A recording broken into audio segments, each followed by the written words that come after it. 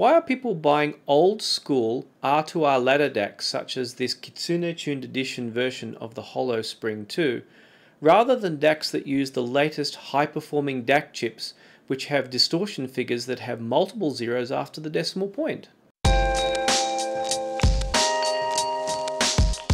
Well, to answer that question, I have to go back to my high school days when I went into the local hi-fi stores, and back then it was all CD players, but pretty much all CD players were multi-bit or ladder DAC based. So I remember the first 1-bit CD players coming in and listening to both of those and comparing that to the multi-bit versions from the same manufacturer and noticing there was a slightly different sound. Well, the problem is while they're capable of more technical accuracy and capable of reproducing high-res more accurately, a lot of people don't like the sound or haven't liked the sound of modern DACs so much as they did the old multi-bit or ladder DACs. Now I looked at one of those with the Marantz Project D1, which is one of the nicest sounding DACs I've ever heard. However, it is limited to 48 kilohertz, if CD quality being of course 44.1. So while to some degree, I kind of wish there were no high-res files, and I do wish that everything had just stuck to that old standard because it would make things much simpler. But of course, nothing is ever simple. Now the thing is, the last ladder DAC chip designed for audio was the Burr Brown PCM 1704, and it went out of production some time ago, and the very last one sold for a lot of money. I think we were looking at close to $1,000 per chip, and now you can't get a genuine ladder DAC chip anymore except an industrial version, and the industrial chips are used for things like MRI machines and military equipment where you need like a digital information about how much a motor should move. It has to be perfectly translated into a motor movement, and that's what Mike Moffat of Shit Audio used in the Yggdrasil and his other multi-bit DAC products. Used industrial chips, which is pretty daring for him to do because they weren't designed for audio at all. For other manufacturers such as Audio GD, Holo Spring and Denafrips, they have to do the old school method, which is basically make a full-size version of what was in chips like the PCM 1704, which means putting a whole lot of expensive resistors on a board with switches and using that to produce a good old school ladder DAC. Now a ladder DAC uses switches to switch in and out resistors of half values, but the problem with doing that is that the most accurate resistors you can get are only 1% resistors. Now, the accuracy you need for 16-bit audio is 1 on 65,535. So off the shelf, it's just not going to work and probably not going to sound too good either. So what the manufacturers have done is they have used things called linear compensation. Now, linear compensation involves usually a programmed FPGA to control the ladders and also a second ladder to compensate for the errors of the first. By using that and things like doubling up resistors to multiply the accuracy and some other tricks, I've managed to get pretty decent accuracy, although generally you will not get better than 20-bit accuracy. It's kind of technically impossible anyway. As things go, they've done pretty well, and maybe how accurate they go down to 16 bits is probably somewhat debatable. But all the same, it has produced some fantastic high-end and really great sounding DACs, such as this Holo Spring Audio 2.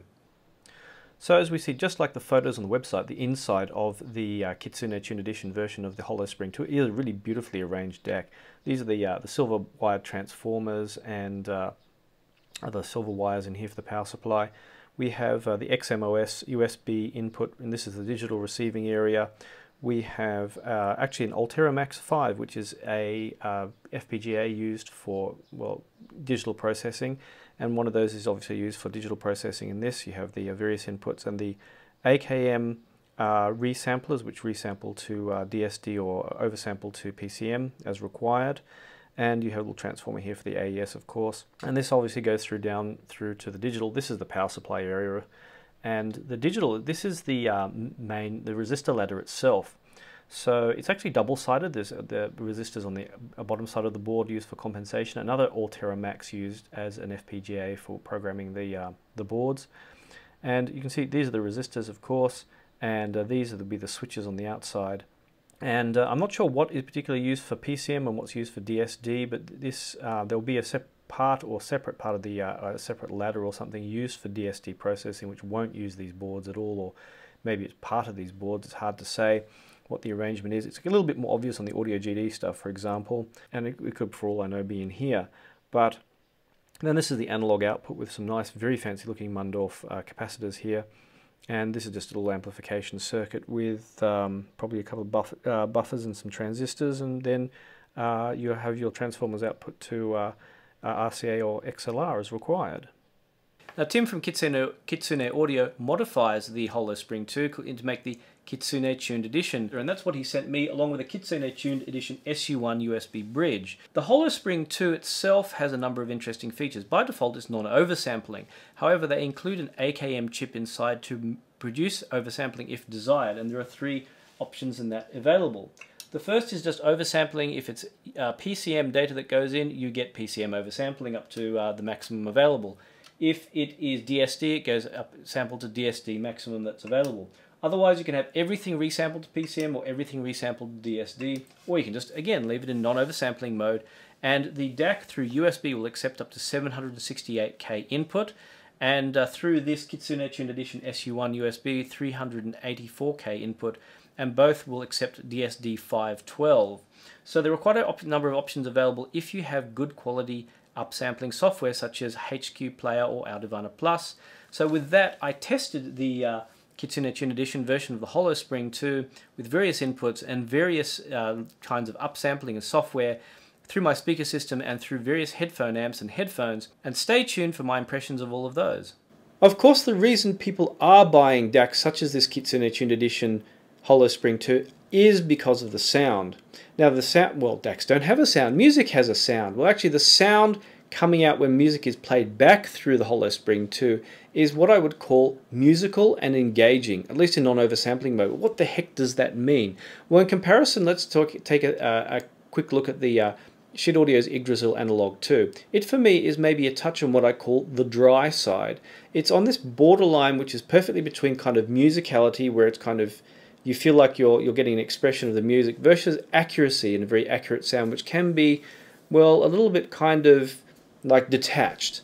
And if I take that being in the middle, and then something like the old benchmark DACs being more extreme on the accurate side, the Kitsune Tuned Edition is on the other side. It's more kind of softer, but still, like if you listen to instruments which are very hard to reproduce and sound unnatural through a lot of digital equipment, things like violins and pianos and maybe even guitars, the Kitsune Tuned Edition version of this HoloSpring2 does make those instruments sound very real and very expressive. Each note sounds very expressive. And when I had all 3 DACs in the rack here, of course the Yggdrasil's in the speaker rig at the moment, and what was I going to choose, a Hugo 2 or the Yggdrasil? It turned out to be the HoloSpring2. And the HoloSpring2 is the one I went for a lot of listening, just because it could make me very much enjoy listening, whereas the Yggdrasil sounds really nice through my good old Studio 6 tube amp. Now, of course, the Studio 6 isn't a very tubey amp. It's a very precise amp, but it has maybe just tiny bit takes the edge off things in some ways. It was also a very nice match with the Master 9, incidentally, which is also kind of it's maybe a touch smoother but still extremely fast amp. And it worked out very, very well when I just wanted to enjoy listening, and did a fantastic job of that, especially in non-oversampling mode, where it was kind of more dynamic and engaging than even Schiit Audio's Yggdrasil. Again, had that effect of making me want to listen. Now, the interesting thing is, if I put CD quality music through, that was my feeling. When I started doing things like putting high res through it, or oversampling or upsampling using software, that's where things started to get a little bit interesting. I'll get one thing out of the way first, and that's DSD. Now, DSD through the HoloSpring2, I totally did not like. It just, whether it was real DSD files or it was upsampling to DSD via even HQPlayer, which does an excellent job of it, or any other software, it just sounded flat. No soundstage depth, dynamics completely gone. It just didn't sound good to me at all. So unless you like your music super smoothed over with all the dynamics robbed, it just did not do a good job of DSD. But regular PCM, on the other hand, such as what you get out of a CD or out of Tidal, totally different story. As you oversample PCM music, or it was high res to begin with, the Kitsune Tuned Edition seemed to smooth out very slightly. It still maintained a lot of detail, such as, I felt that it was in a similar level of detail to the Yggdrasil and possibly the Hugo 2. But of course, like the Hugo 2, it's a little bit sensitive to setup. whereas the Hugo 2 can sound a little bit hard depending on the noisiness of the USB input or the quality of the input, which is probably where the Q-Test comes in with its isolated USB and does a better job of that. Likewise, the Kitsune tuned edition worked best when using the modified SU1 that Tim from Kitsune Audio provides. Better still was a very high quality streamer such as this Soundaware D300 reference. If you do have a good streamer with I2S output, the Kitsune tuned edition will be an excellent hookup, and that's where you actually see them both are pushed back slightly because I only have a shortish I2S cable to hook them up with. And that combined either in no oversampling mode or with high quality upsampling, well, it made the DAC really pleasant to listen with in my system. Incidentally, the makers of HQPlayer took some measurements of the Spring2 and found that it seems to truncate above 20 bits. Actually, so does, of course, the Yggdrasil Analog 2. So they recommended, the interesting thing about HQPlayer is you can output 20-bit, or you can actually select the number of bits to output. So I set it to output 20-bit and upsample with a filter called the Polysync XTR, which is their recommended one. Now there are a lot of filters in HQPlayer, and you can try a lot of different stuff, but that was their recommended one. To me, sounded the best, with all the others sounding a little bit weird.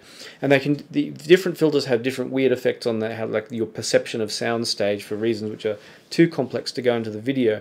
But with that setup, it sounded maybe varied for me depending on how I set it up, between smooth and musical and maybe a little bit too smooth and musical. Actually, I liked the Spring2 best in non-oversampling mode with just regular CD quality material, and that's where it just sounded very, very pleasant to listen with, really fantastic. And the last thing I listened to was Take 5 by the Dave Brubeck Quartet, and just listening to the cymbals through that, and it was just a really fantastic experience. So if you are someone who's looking for a smoother, more musical DAC, and you tend to find everything a little bit too maybe dry or a little bit too precise, something like this Kitsune tuned edition version of the Spring2 could be the go, actually. And it's one DAC I'm going to really miss when it goes, because it was one that just made me really want to listen to music.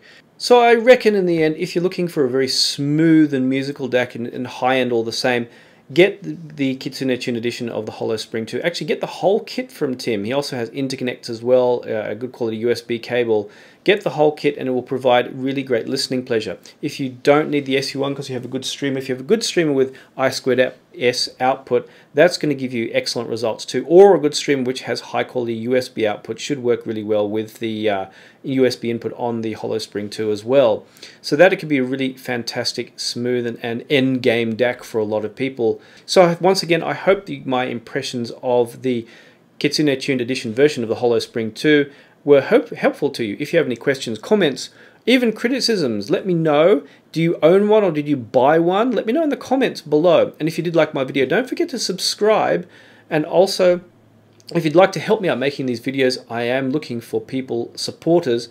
My supporters have actually seen this video already in advance without ads, and they can see that only for like a couple of bucks a month, and that will help me out make these videos in the future. Do consider that, as I'm also giving away some gear too, which I no longer need. And if you'd like to be in the draw for any of that, sign up to be a supporter at the links in the description. Anyway, thanks once again for watching, and I'll see you online.